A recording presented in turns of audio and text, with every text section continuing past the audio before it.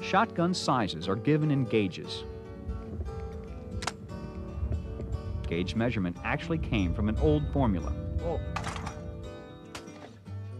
Gauge was determined by the number of lead balls of just bore diameter that can be cast from a pound of lead.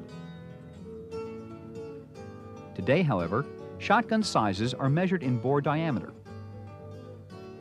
The common gauge sizes are 10, 12, 16, 20, 28, and 410. The 410 is not actually a gauge, but a caliber measurement. Like rifles and handguns, shotguns of the same bore can be chambered for different shells. The chamberings refer to the length of shell the chamber is designed for and includes 2.5, 2 3/4, 3, and 3.5 inch lengths. Gauge and chambering are usually engraved on the side of shotgun barrels.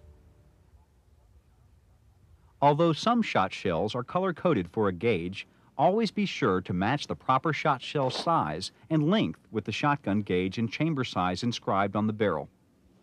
Each gauge of shotgun shoots only the shells of the same gauge. 12-gauge shells are only used in 12-gauge shotguns. Never mix ammunition of different gauges.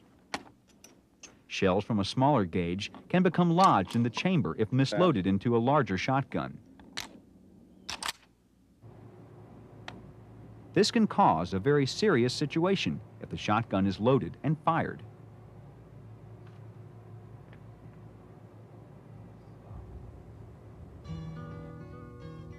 The action of shotguns are similar to rifles. The classic shotgun is the break action, also referred to as the breech or hinge action. Most are double-barreled, but some come with a single barrel. Double-barreled shotguns come in two styles, over and under, or side by side.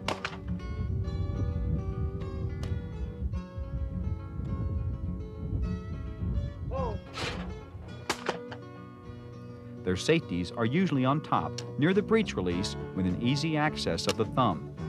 There is also usually a selector switch that allows you to choose which barrel fires first.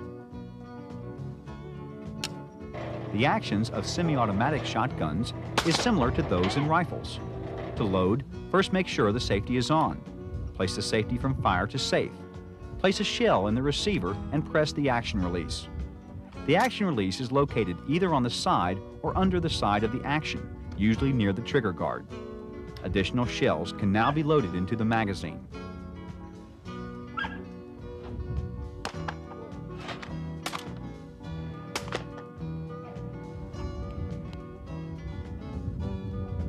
The main difference between the pump and the semi-automatic is the action of the pump must be manually operated.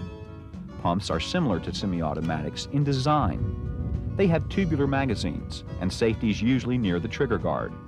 The action or bolt release on many pumps is typically located near the trigger guard. Remember, to hunt migratory birds, shotguns with magazines must have a 3-shot plug inserted in the magazine. This restricts the shotgun's total capacity to 3 shells.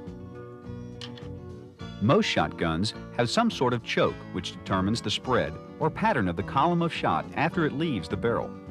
There are varying degrees of choke. Cylinder choke is really no choke at all and produces a very wide pattern. An improved cylinder, for example, constricts the pattern a little more, and the modified choke tightens it even more. Chokes such as full choke and super full choke keep the pattern the tightest.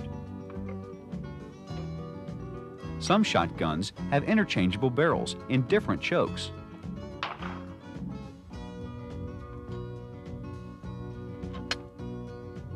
And some others have interchangeable choke inserts that screw into the end of the barrel.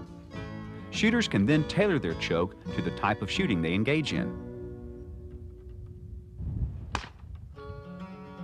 Owning firearms is a right that Americans cherish. However, it is more than a right. It is a privilege. Responsible firearm owners are the best insurance that this legacy will continue.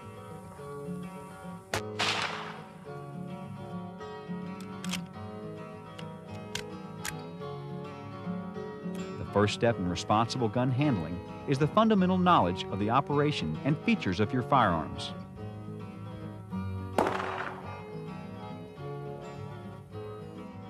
For more information on hunter education, call toll-free in Texas 1-800-792-1112 or dial direct at 512-389-4999.